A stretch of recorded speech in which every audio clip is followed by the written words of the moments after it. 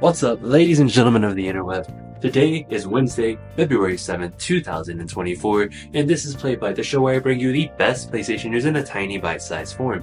So if that sounds like something you're interested in, make sure you hit the subscribe button down below. On today's episode, we're talking about Spiderman, the one, the only. 1 month from today, the first major DLC, the first major update to Spider-Man 2 will be launching. It will be bringing new costumes, new DLC, a whole bunch of other stuff they didn't tell us, but most importantly, New Game Plus. We're finally getting New Game Plus. I don't recall how long it took them to do that with Spider-Man 1 or Miles Morales. I want to say Miles Morales had it since day one, but we're finally getting it. But what I'm curious about is, with that new DLC, is any of the leaks going to align with it? Obviously, this is going to be free DLC with the suits and whatever the much more part is, but we had leaks about paid DLCs involving a bee enemy and several other things. So I do wonder, is this going to set up for that?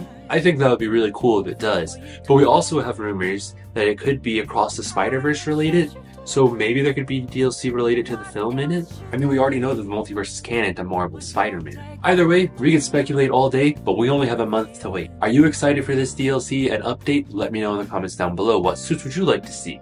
And with that being said, don't forget to like, comment, subscribe, try not to die, and I'll see you in the next video.